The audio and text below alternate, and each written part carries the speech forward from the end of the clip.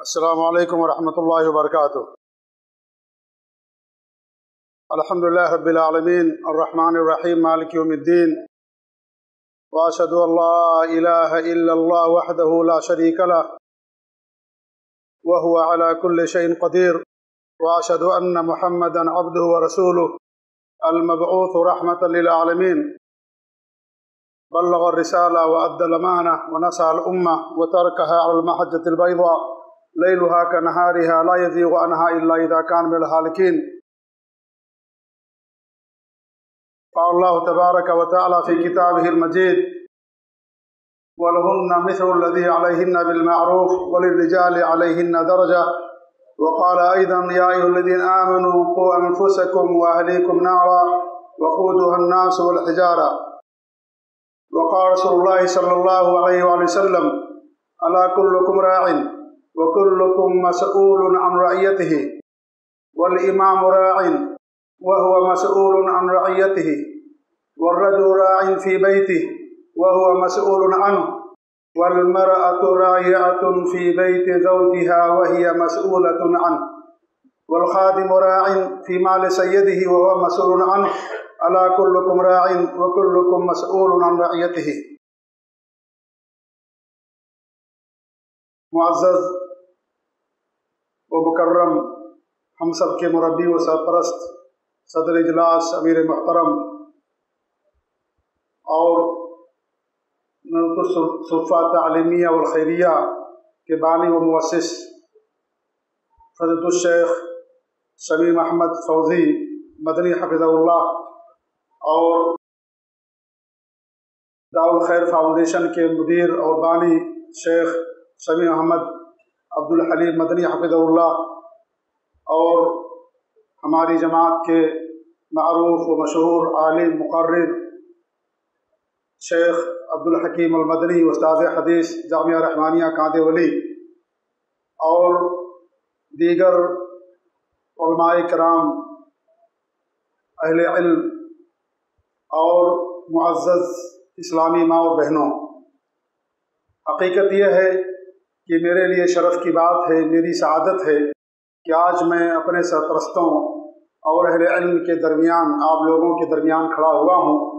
یہ ان کا حسن ظن ہے اور ان کا کرم ہے کہ انہوں نے مجھے اس لائق سمجھا کہ میں کچھ دین کی باتیں آپ کے سامنے کر سکوں۔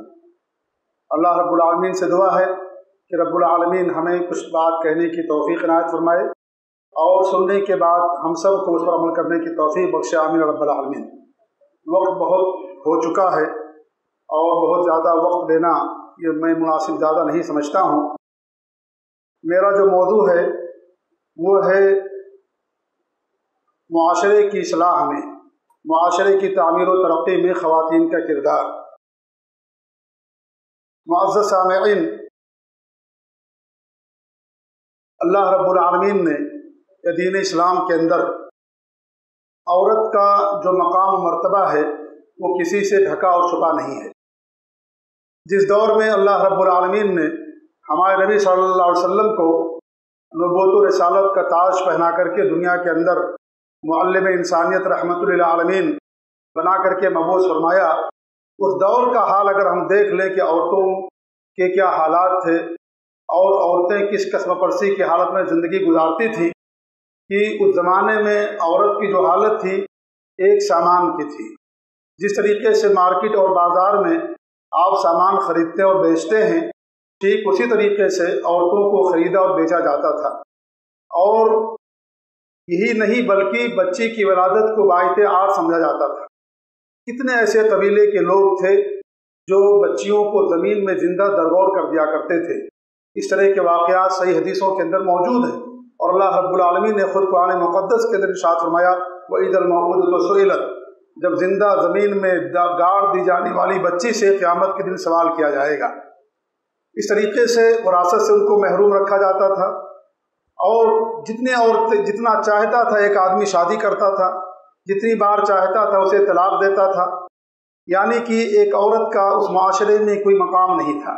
لیکن اللہ رب العالمین نے جو دین بھیجا وہ دین ساری انسانیت کے لیے ہے، عورتوں کے لیے بھی، مردوں کے لیے بھی ہے، بچوں، چھوٹوں، بڑوں، امیروں، غریب، سب کے لیے۔ اس لیے دین اسلام کے اندر عورت کا جو مقام و مرتبہ دیا گیا ہے وہ دنیا کے کسی دھرم کے اندر نہیں دیا گیا ہے۔ دین اسلام میں عورت کو دنیا کی سب سے بہترین پونجی قرار دیا گیا ہے۔ اللہ کے رسول صلی اللہ علیہ وسلم کی حدیث ہے الدنیا کلھا متاع وخیر متاع الدنیا المرأۃ الصالحہ، پوری دنیا ساز و سامان ہے اور اس دنیا کے اندر سب سے بہترین اگر کوئی ساز و سامان کوئی چیز ہو سکتی ہے تو نیک اور صالح عورت ہے۔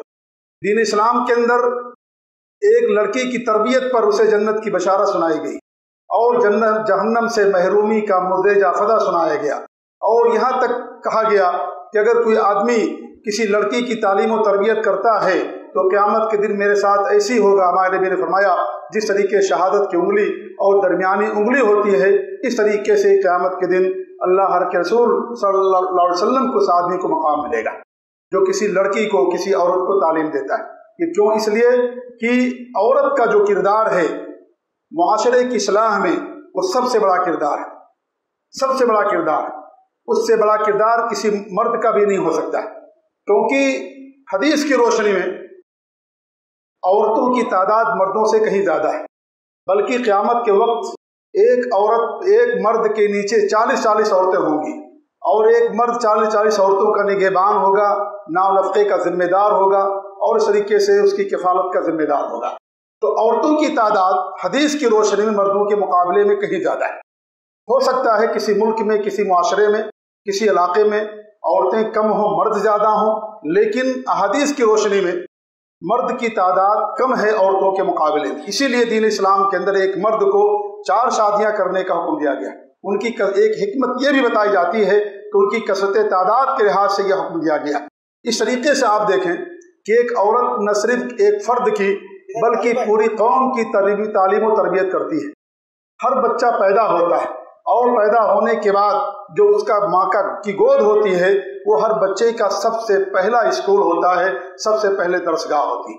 اسی لیے دین اسلام کے اندر عورت کا بہت زیادہ خیال رکھا گیا اور اسے بہت زیادہ مقام دیا گیا، اسے وراثت بھی دی گئی، جبکہ زمانہ جاہلیت کے اندر ایک عورت کو وراثت نہیں ملتی تھی۔ یہاں ایک نقطہ بیان کرتے ہوئے، باریکی بیان کرتے ہوئے میں آپ کے سامنے آگے بات بڑھاؤں، یہ ہے کہ کچھ لوگ یہ سمجھتے ہیں کہ دین اسلام میں عورتوں پر ظلم ہے کہ ایک لڑکی یا ایک عورت کو مرد کے مقابلے میں آدھا حصہ دیا جاتا ہے۔ حالانکہ میرے بھائیوں یہ اسلام کا ظلم نہیں ہے، بلکہ اسلام کا عین اسلام ہے، انصاف ہے، کیونکہ اسلام کے اندر مساوات نہیں ہے۔ اگر مساوات عدل اور برابری کے معنی میں ہے تو یقیناً مساوات ہے، لیکن اگر مساوات اس معنی میں ہے کہ مرد اور عورت سب کے سب برابر ہیں ہر حقوق کے لحاظ سے، تو اس معنی میں مساوات اسلام کے اندر نہیں ہے۔ اسلام کے اندر عدل و انصاف کی بنیاد پر لوگوں کو ان کے حقوق دیے گئے۔ جو حق عورت کو دیا گیا آدھا، اسلام کا عدل و انصاف کا تقاضا یہی ہے کہ عورت کو آدھا حق ہی دیا جائے۔ جس معاشرے میں عورت کو کوئی حق نہیں دیا جاتا تھا اور اسے وراثت نہیں دی جاتی تھی، اور یہی نہیں بلکہ مرنے کے بعد باقاعدہ ورثہ کے اندر اس کو تقسیم کر دیا جاتا تھا، اس معاشرے میں دین اسلام نے عورت کو آدھا حق اس لیے دیا کیونکہ آپ دیکھیں کہ عورت کے جو بھی روپ ہیں، کسی بھی روپ میں عورت اپنے نان و نفقے کی ذمہ دار نہیں ہے۔ نان و نفقے کا ذمہ دار مرد ہوتا ہے۔ اگر وہ ماں ہے تو باپ بیٹے کی ذمہ داری ہے کہ اپنے ماں کا نان و نفقہ برداشت کرے، خرچ دے، اس کا بوجھ برداشت کرے اور اس طریقے اس کی خدمت کرے اور اس کی تمام ضرورتوں کو پوری کرے، اس کا علاج کرے، گھر مہیا کرے۔ تمام چیزوں کی ذمہ داری بیٹے کے کندھے پر آتی ہے، اور اگر وہ بیوی ہے تو شوہر کے کندھے کے اوپر یہ ذمہ داری آتی ہے کہ اس کے نان و نفقہ، کپڑا اور علاج، دنیا کی تمام چیزوں کی ذمہ داری مرد کے ذمہ ہوتی ہے، یہ عورت کے ذمہ نہیں ہوتی۔ عورت کتنی ہی مالدار کیوں نہ ہو، اگر اس کا شوہر غریب ہے تو شوہر کی ذمہ داری ہے کہ محنت کر کے، مزدوری کر کے، کما کر کے لائے اور اپنے بچوں کا یا اپنی بیوی کا خرچ برداشت کرے۔ یہ عورت مرد کی ذمہ داری، عورت کی ذمہ داری نہیں ہے، چاہے عورت کتنی ہی مالدار کیوں نہ ہو۔ عورت کے اوپر گھر کا خرچ چلانا یہ عورت کی ذمہ داری نہیں ہے۔ اس طریقے سے آپ دیکھیں، اگر بہن ہے تو بھائی کی ذمہ داری ہے کہ بھائی اپنے بہن کی کفالت کرے۔ ہمارے نبی صلی اللہ علیہ وسلم نے فرمایا کہ جو اپنے 3 بہنوں کی کفالت کرتا ہے میں اس کے لیے جنت کی بشارت دیتا ہوں۔ 3 بیٹیوں کی ذمہ داری ادا کرتا ہے، اسے تعلیم و تربیت دیتا ہے، میں اس کے لیے جنت کی بشارت دیتا ہوں۔ اور یہ عورتیں، یہ بچیاں اور یہ لڑکیاں اس کے لیے باقاعدہ جہنم کی آڑ بڑھ جاتی ہیں۔ کسی بھی حدیث کے اندر لڑکے کی تعلیم و تربیت پر جنت کا مزدے جافدہ نہیں سنایا گیا، कोई ऐसी हदीस आज तक मेरी नज़र से नहीं गुजरी जिस हदीस के अंदर ये कहा गया हो अगर किसी ने अपने लड़के की तालीम की, तरबियत की, तो उसके लिए जन्नत की बशारत। हदीसें जो आती हैं लड़कियों के ताल्लुक से आती हैं, अगरचे लड़कियों के अंदर बेटा भी शामिल है, तमाम औलाद शामिल है, लेकिन ये लड़की की अहमियत के पेश नज़र दीन इस्लाम के अंदर ये मुद्दा सुनाया गया कि अगर कोई लड़की की तालीम और तरबियत करता है तो उसके लिए लड़की बाकायदा जहन्नम से आड़ बन जाती है। ये लड़की का मकाम है, ये औरत का मकाम मर्तबा है। हमारे नबी ने फरमाया कि हुब्बिब अलैया मिनद दुनिया निसा व तीब व क़ुर्रतु ऐनी फ़ी सलाह, कि दुनिया की जो चीज़ें मुझे महबूब हैं उन चीज़ों में से एक औरत है और दूसरी खुशबू है। ये दीन इस्लाम के अंदर औरत की अहमियत है कि हमारे नबी सल्लल्लाहु अलैहि वसल्लम की दुनिया की चीज़ों में अगर कोई मुझे महबूब है तो औरत है, यानी औरत के साथ अदल इंसाफ करना, उसे उसका हक देना और इस तरीके से उसे और उसकी तमाम जिम्मेदारियों को पूरी करना और इस तरीके से खुशबू और मेरी आंखों की ठंडक नमाज के अंदर है। ये औरत का मकाम और मर्तबा है। माँ की खिदमत करने पर जन्नत की बशारत दी गई। क्या आपने फरमाया एक सहाबी को हुक्म देते हुए कि अपनी माँ को लाजिम पकड़ो क्योंकि अल्लाह रब्बुल आमीन ने तुम्हारी माँ के कदमों के नीचे जन्नत रखा है। बाप जन्नत का दरवाज़ा है जैसा कि हदीस के अंदर आता है, और औरत की माँ की खिदमत करके, माँ की इताअत करके, उन चीज़ों में जो अल्लाह और उसके रसूल की इताअत में है, इंसान अपने आप को जन्नत का मुस्तहिक बना सकता है। ये इस्लाम है जो औरत को ये मकाम मर्तबा दिया है। इसलिए इस्लाम के अंदर औरत बहुत कीमती मता है और इसीलिए औरत को पर्दा करने का हुक्म दिया गया है, क्योंकि जो चीज़ ज़्यादा कीमती होती है इंसान उसकी उतनी ही ज़्यादा हिफाजत करता है। अगर आपके पास नोटों का बंडल हो, आप बड़ी हिफाजत के साथ उसे रख करके बैग में और किसी और चीज़ अपने घर लेकर के पहुँचते हैं। आदमी और इस तरीके से औरतें अपने जेवरात को लाकर्स में इसलिए रख देती हैं ताकि उनके जेवरात की हिफाजत हो सके, उनके माल की हिफाजत हो सके। तो जितनी ज़्यादा जो कीमती चीज़ होती है उसको इंसान उतना ही ज़्यादा हिफाजत के साथ रखता है। जेवर इंसान रोडों पर लेकर के नहीं घूमता, लाकर्स में रखता है, तिजोरियों में रखता है, घर के अंदर रखता है, क्योंकि वो कीमती होती है इंसान की नज़र में। इसलिए दीन इस्लाम के अंदर सबसे ज़्यादा कीमती चीज़ों में एक औरत भी है, इसलिए दीन इस्लाम ने बाकायदा औरत को पर्दा करने का हुक्म दिया। लिहाजा औरत के लिए पर्दा ये जहमत नहीं है बल्कि उसके लिए रहमत है, उसके लिए सुकून का बाइस है। और यही नहीं बल्कि दीन इस्लाम के अंदर अल्लाह रब्बुल आलमीन ने औरतों को बाइस सुकून बनाया है। और अल्लाह की निशानियों में से एक बड़ी निशानी यही भी है, वमिन आयाति अन खलक़ लकुम मिन अनफुसिकुम अज़वाजा लितस्कुनू इलैहा। अल्लाह ताला फरमाता है कि अल्लाह की निशानियों में से एक निशानी ये है कि अल्लाह रब्बुल आलमीन तुम्ही में से तुम्हारी जान में से तुम्ही में से औरतों को पैदा किया, लितस्कुनू इलैहा, ताकि तुम्हें जाकर के वहाँ पर सुकून मिले। औरत मर्द से पैदा की गई है, मर्द को अल्लाह रब्बुल आलमीन मिट्टी से पैदा किया है, लेकिन औरत को अल्लाह रब्बुल आलमीन ने उसके बाएं पिछली से हज़रत आदम अलैहिस्सलाम की बाएं पिछली से पैदा किया। जिस जन्नत के अंदर हज़रत आदम अलैहिस्सलाम बगैर बीवी के रहते थे, उनके सुकून के अंदर मजीद इजाफा करने के लिए, उन्हें मजीद राहत इत्मीनान देने के लिए अल्लाह रब्बुल आलमीन ने बाएं पिछली से उनकी बीवी हज़रत हव्वा को पैदा फरमाया। ये इस्लाम के अंदर ये औरत का मकाम है कि अल्लाह रब्बुल आलमीन ने औरतों को मर्द से, इंसान से पैदा किया, किसी मिट्टी से पैदा नहीं किया। तो इस तरीके से मेरे भाइयों ये इस्लाम है जिसने औरतों के मकाम और मर्तबा दिया है। और अल्लाह रब्बुल आलमीन ने बड़े वाज़ेह अंदाज में फरमा दिया, वलहुन्ना मिस्लु लज़ी अलैहिन्ना बिल मारूफ वलिर्रिजालि अलैहिन्ना दर्जा, कि सिर्फ मर्दों का औरतों पर हक नहीं है बल्कि औरतों के भी हुकूक हैं मर्दों के ऊपर। जिस तरीके से मर्दों के औरतों पर हुकूक हैं ऐसे औरतों के भी मर्दों के ऊपर हुकूक बनते हैं। लेकिन वलिर्रिजालि अलैहिन्ना दर्जा, आदमी को एक दर्जा फौकियत दिया गया क्योंकि उसकी जिम्मेदारी ज़्यादा है और इस तरीके से ज़्यादा जिम्मेदारियाँ अदा करता है। वरना ऐसा नहीं है कि सिर्फ औरतों ही पर मर्दों के हुकूक हैं और औरतों के मर्दों पर कोई हुकूक नहीं है। दीन इस्लाम ने बाकायदा औरतों को उनका हक और उनका मकाम और मर्तबा दिया है। और इसलिए ये जो हमारा मुहादरा या हमारी तकरीर का जो उन्वान है कि माशरे की तामीर और तरक्की में एक खातून का क्या किरदार है, मेरे भाइयों सबसे बड़ा किरदार एक औरत ही का है। जैसा कि मैंने बयान किया, क्यों? इसलिए कि आधे से ज़्यादा समझ लें आज दुनिया के अंदर औरतें बसती हैं और हर बच्चे का जन्म होता है और जन्म होने की अपनी माँ से गुजरता है और उसके बाद उसकी जो गोद होती है वो बच्चे की पहली दरसगाह होती है। इसलिए अगर औरत अपना किरदार अदा करे, माँ अपना किरदार अदा करे जो अल्लाह रब्बुल आलमीन से दिया है, दीन इस्लाम के अंदर दिया है, तो माशरे के अंदर जो आज तबाही और बर्बादी है, दीन से दूरी है, ये तमाम चीज़ें जो आज पाई जाती हैं वो तमाम चीज़ें एक लफ्ज़ ख़त्म हो जाएंगी अगर औरत अपने जिम्मेदारी को याद रख ले।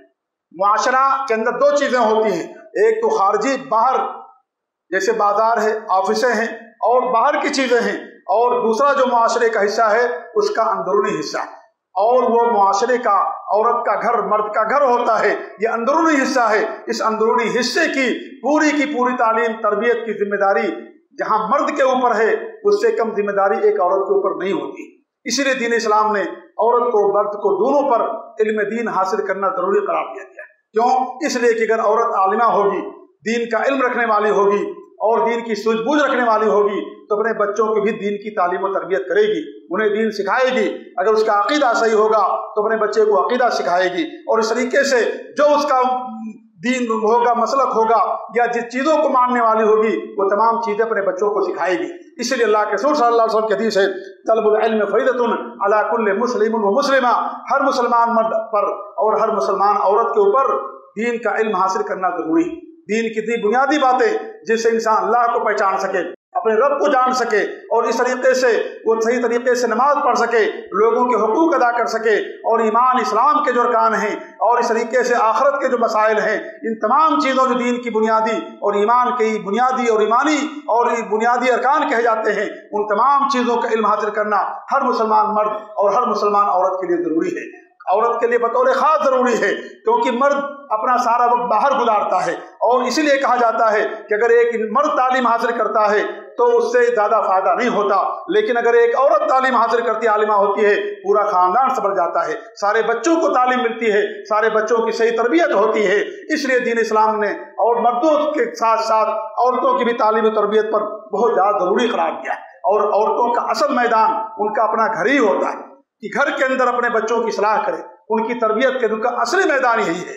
इसलिए अल्लाह रब्बुल आलमीन ने वक़रना फ़ी बुयूतिकुन्ना वला तबर्रजना तबर्रुजल जाहिलियतिल ऊला, कि घरों के अंदर ठहरी रहो, घरों के अंदर रहो, अपने घरों के अंदर रह करके अपने बच्चों की तालीम और तरबियत करो, क्योंकि तुम्हारा शौहर तुम्हारे नान नफ़क़े के हुसूल के लिए दर दर की ठोकरें खाता है, ऑफिसों के चक्कर लगाता है, और जाकर के बाहर अपना अक्सर वक्त गुजारता है, तुम्हें ज़्यादा वक्त मिलता है घर के अंदर। लिहाजा तुम्हारी जिम्मेदारी है कि घरों के अंदर रहो, तुम्हारा शौहर बाहर की जिम्मेदारी अदा करता है, तुम्हारी जिम्मेदारी है कि तुम घर के अंदर रह करके अपने बच्चों की और अपने बच्चों की तालीम और तरबियत करो, अपने घर को अंदर करार पाओ। घर के तुम्हारा असली मैदान है ये। एक औरत का असली काम यही है कि अपने घर के अंदर रह करके अपने बच्चों की तालीम और तरबियत करे, ये असल मैदान उसका यही है। अगर उसने अपनी असल जिम्मेदारी अदा कर दी, आज मुआशरा मेरे भाइयों उन उसूलों पर उस्तवार हो जाएगा जो उसूल किताब और सुन्नत के अंदर बयान किए गए। आज हर शख्स अपनी जिम्मेदारी से भाग रहा है, अपनी जिम्मेदारी अदा नहीं कर रहा है, औरतें अपनी जिम्मेदारी अदा नहीं कर रही हैं, वो घरों को छोड़ करके और मर्दों के शाना बशाना ऑफिसों में और इस तरीके से बाहर जाती हैं और घरों को छोड़ देती हैं। घरों के अंदर बच्चों की तरबियत करने वाला कोई नहीं रहता, कोई दाया रहती है, चंद पैसे दे करके बाकायदा घरों के अंदर औरतों को रखा जाता है, और वो औरत क्या करती है, उसके बच्चों को देखभाल करती है और उसकी निगरानी करती है, जबकि ये जिम्मेदारी उसकी माँ की है। ये माँ की जिम्मेदारी कि अपने बच्चों की तालीम और तरबियत करे, इसीलिए ये असल जिम्मेदारी यही है। और हस्ते मूसा अलैहिस्सलाम के साथ जो वाक़या पेश आया, मुझे याद आ गया कि अल्लाह रब्बुल आलमीन ने कुरान मजीद के अंदर जो वाक़या बयान किया है, शोएब जो अपने ज़माने के बहुत नेक इंसान थे,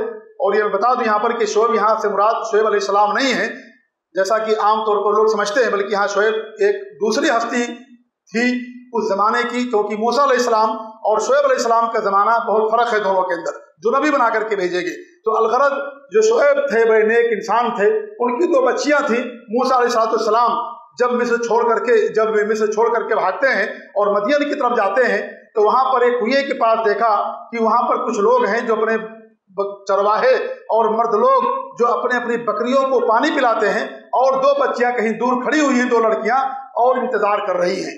और जब हज़रत मूसा अलैहिस्सलाम से पूछा क्या माजरा है, तो उन्होंने कहा माजरा ये है कि हम बाद में अपनी बकरियों को पानी पिलाते हैं, जब ये सारे लोग अपनी बकरियों को पानी पिला के चले जाते हैं, उसके बाद अपनी बकरियों को पानी पिलाते हैं। उसके बाद अल्लाह रब्बुल आलमीन ने ये बयान किया है कि वो अबूना शेखुन कबीर, हमारे जो वालिद हैं बहुत ज़्यादा उम्र रसीदा, उनकी बहुत ज़्यादा उम्र हो गई है। यानी आप जो हमें यहाँ देख रहे हैं उसकी वजह यह है कि हमारे घर में कोई मर्द नहीं है, जो हमारे वालिद हैं वो बूढ़े हैं इंतहाई, वो बाहर नहीं आ सकते, इसलिए मजबूरी की हालत में हम यहाँ आकर के अपनी बकरियों को पानी पिला रहे हैं, वरना हमारा मैदान तो घर होना चाहिए। इसलिए अल्लाह रब्बुल आलमीन ने फरमाया वो अबूना शेखुन करीब, कि उन्होंने जवाब दिया कि मेरे जो वालिद हैं इंतहाई ज़ईफ़ हैं, बूढ़े हैं और वो काम करने के काबिल नहीं हैं, इसलिए हमने ये जिम्मेदारी अदा की है, वरना हमारा काम तो घर का है, हमको घर में होना चाहिए। इसलिए अल्लाह रब्बुल रब्बुल आलमीन बयान की है। तो असल जिम्मेदारी मेरे भाइयों एक औरत की ही है कि अपने घर के अंदर रह करके अपने बच्चों की तरबियत करे और इस तरीके से उनकी तालीम और उनकी किताब व सुन्नत और अकीदे और सुन्नत के मुताबिक उनकी तालीम और तरबियत करे। ये बहुत बड़ी जिम्मेदारी है औरत की। और जो हदीस मैंने आपके सामने पेश की, बल्कि इससे पहले कुरान करीम की आयत मैंने पेश की है, उस आयत करीमा में अल्लाह रब्बुल आलमीन का इरशाद है, ऐ ईमान वालों अपने आप को और अपने अहल व याल को सबको जहन्नम से बचाओ। वक़ूदुहा अन्नास वल हिजारा, जिसके ईंधन इंसान और पत्थर होंगे, उस जहन्नम से कैसे बचाएंगे? उस जहन्नम से बचाने की जिम्मेदारी जहाँ मर्द की है, वही जिम्मेदारी एक औरत की भी बनती है कि अपने बच्चों की तालीम दे, दीन की तालीम दे, दीनी तरबियत करे। ये उसकी जिम्मेदारी है और क़यामत के दिन उससे बाकायदा क़यामत के दिन से सवाल किया जाएगा। और अल्लाह के रसूल सल्लल्लाहु अलैहि वसल्लम की जो हदीस मैंने आपके सामने पढ़ी, सही बुखारी और सही मुस्लिम की हदीस है, जिसमें आपने बड़े वाज़ेह अंदाज में फरमा दिया कि ला कुल्लुकुम राइन, तुम में से हर आदमी निगहबान है, व कुल्लुकुम मसऊलुन अन रइयतिही, तुम में से हर आदमी के बारे में, उसकी रियाया के बारे में सवाल किया जाएगा। हम में से हर आदमी, जिसको भी अल्लाह रब्बुल आलमीन ने दुनिया के अंदर पैदा किया, हर आदमी से उसकी रियाया के बारे में सवाल किया जाएगा। इमाम है, जो इमाम है अपने मुल्क का सरबराह है, उससे उसकी रियाया के बारे में सवाल किया जाएगा। और जो मर्द है उससे उसके घर के बारे में सवाल किया जाएगा।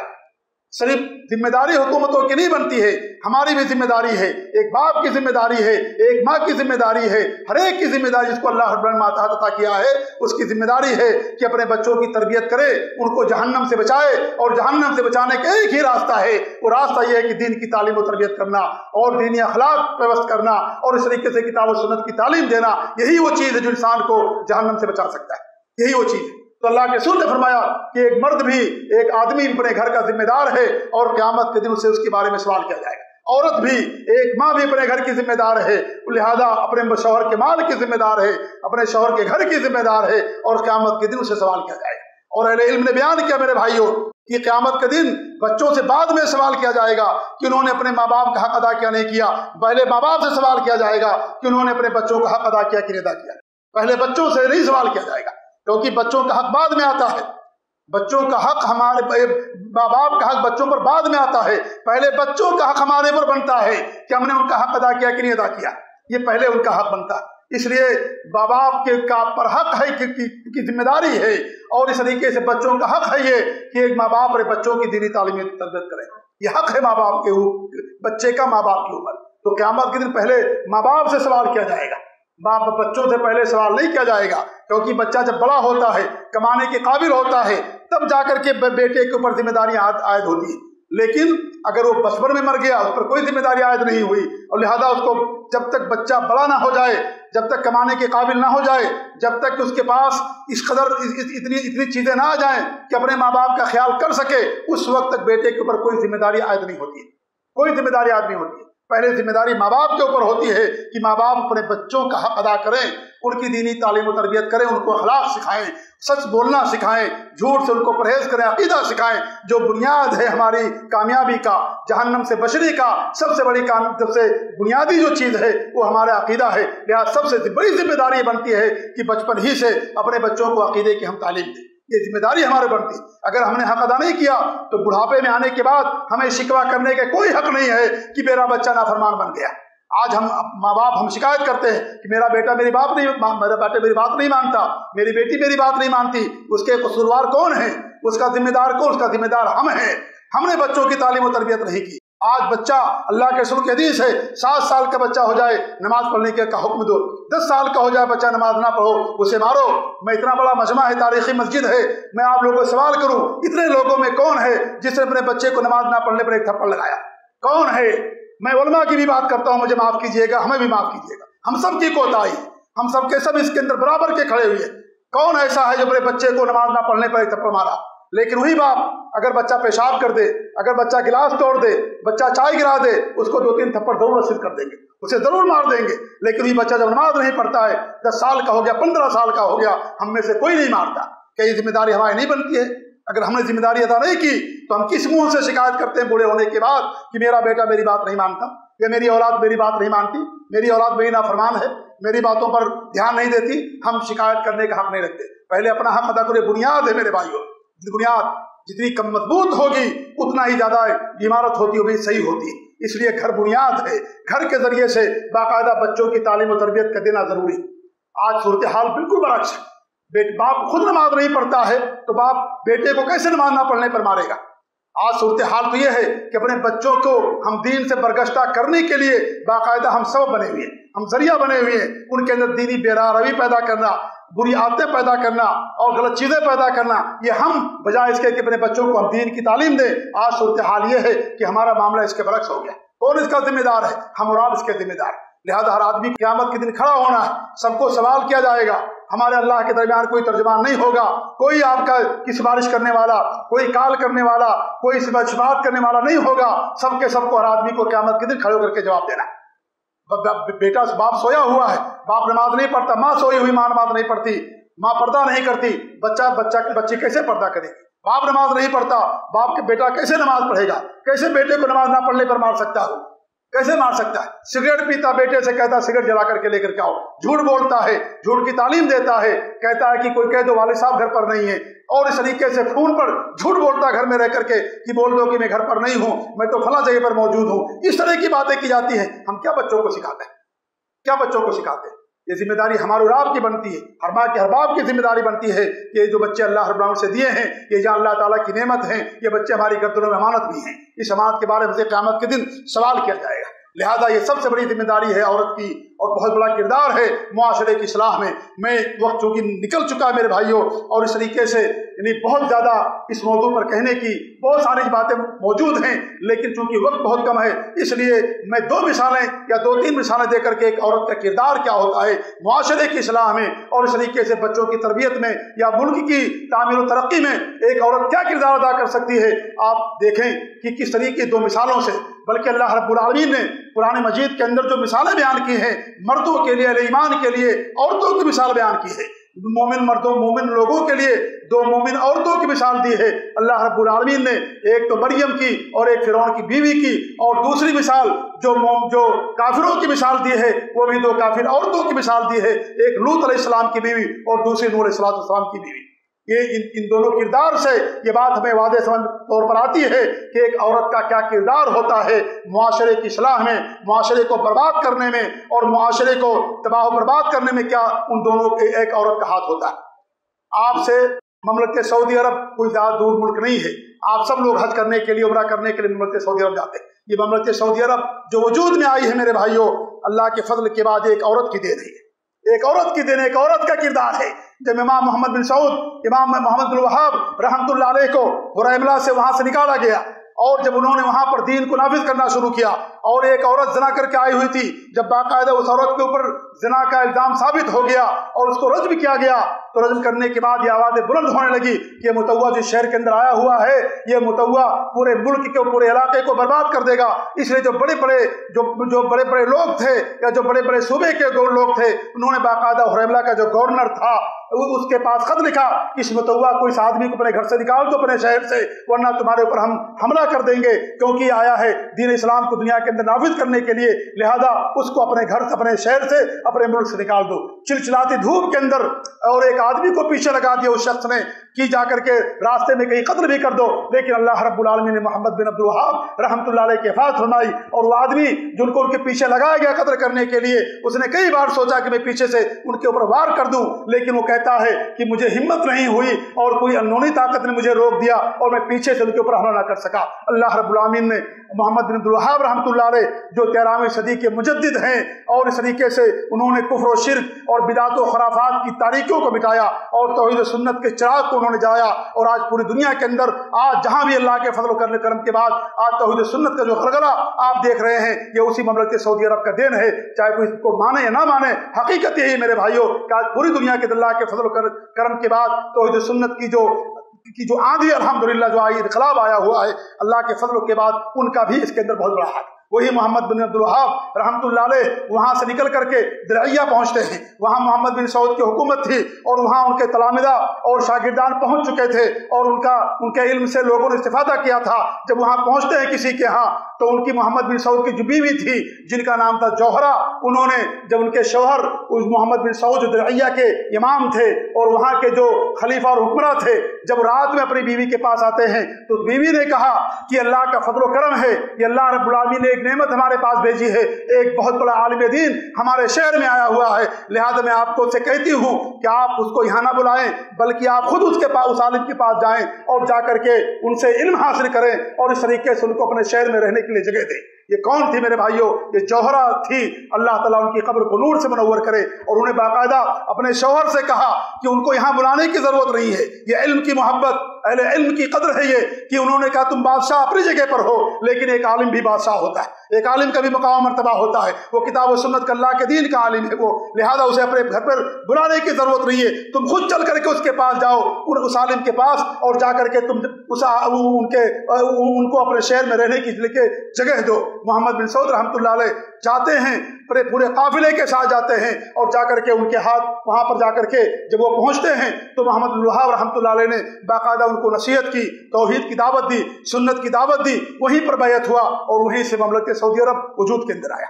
वहीं से किताब और सुन्नत, ये ममलकत सऊदी अरब की बुनियाद ही तौहीद पर हुई है, सुन्नत पर हुई है, दावत पर हुई है। इसलिए ममलकत सऊदी अरब के हुक्मरां तमाम चीज़ों से वो लोग छोड़ सकते हैं तमाम चीज़ों को, लेकिन तौहीद और सुन्नत को नहीं छोड़ सकते। इसलिए वहाँ का बादशाह, वहाँ का अमीर जब भी बात करता है कहता है कि इसी बुनियाद पर हमारी हुकूमत कायम हुई है, हम सब कुछ छोड़ देंगे, अपनी हुकूमत छोड़ देंगे, लेकिन तौहीद सुन्नत को कभी हम नहीं छोड़ सकते। इमाम अब्दुल अजीज रहमतुल्लाह अलैह जो इनके वालिद हैं, बाकायदा दुआ क्या करते थे कि अल्लाह रब्बुल आमीन अगर ये हुकूमत हमारे लिए, हमारे बच्चों के लिए, उम्मत मुस्लिमा के लिए नुकसानदेह है तो अल्लाह ताला मैं तुझसे दुआ करता हूँ कि इस हुकूमत को तुमसे छीन ले। ये दुआ क्या करते थे इमाम मलिक अब्दुल अजीज रहमतुल्लाह अलैह? इतने बड़े अल्लाह के वली थे, एक जगह तशरीफ ले गए और इस तरीके से शख्स, धूप थी मेरे भाइयों, चिलचिलाती धूप थी, आग लग गई। आग लगने की वजह से उनका जो साजो सामान था सब जलने लगा। मलिक अब्दुल अजीज रहमतुल्लाह अलैह दुआ की, अल्लाह रब्बुल आलमीन चिलचिलाती धूप के अंदर बारिश बरसाई और इस तरीके से उनके सारे साजो सामान, उनका सारा हथियार बच गया। ये उनकी विलायत थी, एक बड़े आदिल और मुनसिफ और इस तरीके से खुदा अल्लाह से डरने वाले हुक्मरान और बादशाह गुजरे। ये मलिक अब्दुल अजीज जो मलिक सलमान के वालिद हैं, मलिक अब्दुल अजीज रहमतुल्लाह अलैह। तो ये मेरे भाइयों, ये ममलकत सऊदी अरब जो वजूद के अंदर आई है, ये एक औरत की शऊर और उसकी सूझबूझ का नतीजा है कि उसने अपने बादशाह, जो उसका शौहर बादशाह था, उसको कहा कि आलिम के पास जाओ और इस तरीके से उनसे जाकर के इल्म हासिल करो और उनको अपने सल्तनत के अंदर रहने के लिए जगह दो। ये मिसाल है एक औरत कि अगर औरत दीनदार है, नेक है, सूझबूझ रखने वाली है, तो एक औरत अपने एक मुल्क की, सिर्फ मुआशरा नहीं, एक कौम नहीं, बल्कि पूरे मुल्क की तामीर और तरक्की के अंदर उसका बड़ा किरदार हो सकता है। कितनी मिसालें आपको मिलेंगी मेरे भाइयों। आज आप देखें, आप मुहद्दिसीन की और उलमा की एक कतार है, एक बाकायदा एक फहरिस्त है कि माओं ने बाकायदा अपने बच्चों की तरबियत की। सुफियान सौरी रहमतुल्लाह अलैह, इमाम अहमद बिन हम्बल, इब्नुल जौजी, इमाम बुखारी, सुफियान सौरी रहमतुल्लाह अलैह की तरबियत उनकी वालिदा ने की और इस तरीके से उनकी वालिदा उनके पास एक खत भेजा और कहा कि देखो बेटा, जब तुम 10 हदीसें याद करना, अगर वो 10 हदीसें तुम्हारे अंदर अल्लाह ताला खौफ ना पैदा कर सके, उन दिन हदीसों को तुम याद करना छोड़ देना, इल्म मत हासिल करना। ये मेरी तुम्हारे लिए वसीयत है। 10 हदीसें याद करना, उन हदीसों के ऊपर अमल करना, उसके बाद आगे हदीसें याद करना। इस तरीके से माओं ने किरदार अदा किया है। उन माओं ने उम्मत को अल्लाह के फजल के बाद मुहद्दिस दिया और इस तरीके से उलमा दिए और बड़े बड़े मुफस्सिर पैदा किए। लिहाजा माएँ अगर अपना किरदार अदा करें, औरतें अपना किरदार अदा करें, तो आज मुआशरे की इस्लाह हो सकती है, मुआशरे की तामीर तरक्की हो सकती है। और एक उल्टी मिसाल ये है कि एक इमरान बिन हित्तान एक मशहूर रावी हैं, अहले इल्म जानते हैं कि इमाम बुखारी रहमतुल्लाह अलैह ने बाकायदा इनसे हदीसें बयान की हैं अपने सही बुखारी के अंदर। इन्होंने बाकायदा शादी की एक खारजिया औरत से, बड़ी खूबसूरत औरत थी। इन्होंने कहा कि मैं उसे शादी करके उसे सलफ सालीन की नहज पर लेकर के आऊँगा। शादी की उन्होंने और उस औरत के फरेबतगी का इस कदर शिकार हो गए कि वो खुद खारजी बन गए इमरान बिन हित्तान। क्यों? इसलिए कि औरत का जो दीन था और उसका जो मसलक और मनहज था, उसको उन्होंने अपना लिया। तो एक औरत मेरे भाइयों जिस तरीके से चाहे, अगर वो अच्छा किरदार अदा करना चाहे तो पूरे मुआशरे की इस्लाह कर सकती है, लेकिन अगर वो उस पर उतर आए तो इस तरीके से पूरा मुआशरा तबाही और बर्बादी के दिहाने पर खड़ा हो जाता है। और भी कुछ बातें हैं, लेकिन अल्लाह ताला से मेरी दुआ है कि अल्लाह रब्बुल आमीन हमें और हमारी माओं को और हमारी औरतों को अपना किरदार अदा करने की तौफीक इनायत फरमाए। और अल्हम्दुलिल्लाह खुशखबरी की बात यह है कि आपके सामने हमारे शेख शहीद साहब ने बताया कि औरतों की तालीम और तरबियत के लिए बाकायदा नतुस्सुफ़ा की तरफ से क्लासें शुरू की जा रही। علم حاصل کریں، علم حاصل کریں گی تبھی جا کر کے اپنے بچوں کو تعلیم و تربیت کر سکیں گی، کیونکہ تعلیم و تربیت کی بنیاد ہے علم، اخلاص کے ساتھ اور خوف خدا کے ساتھ، اور یہ تربیت کرنا یہ عبادت ہے، لہذا عبادت کے لیے اخلاص ضروری ہے، لہذا علم کے بغیر کوئی ماں اپنے بچے کی تعلیم و تربیت نہیں کر سکتی ہے۔ اللہ تعالیٰ سے دعا ہے کہ اللہ رب العالمین ہمیں اپنے بچوں کی تعلیم و تربیت کا حق ادا کرنے کی توفیق عنایت فرمائے، اللہ رب العالمین ہمیں ان کی اصلاح کرنے کی توفیق عنایت فرمائے، اللہ رب العالمین ہمارے علماء کی حفاظت فرمائے، اللہ رب العالمین ان کے ذریعے سے اپنے دین کا کام لے، آمین۔ وسبحانک اللہم بحمدک واشہد ان لا الہ الا انت استغفرک واتوب الیک، وجزاکم اللہ خیر، والسلام علیکم ورحمۃ اللہ وبرکاتہ۔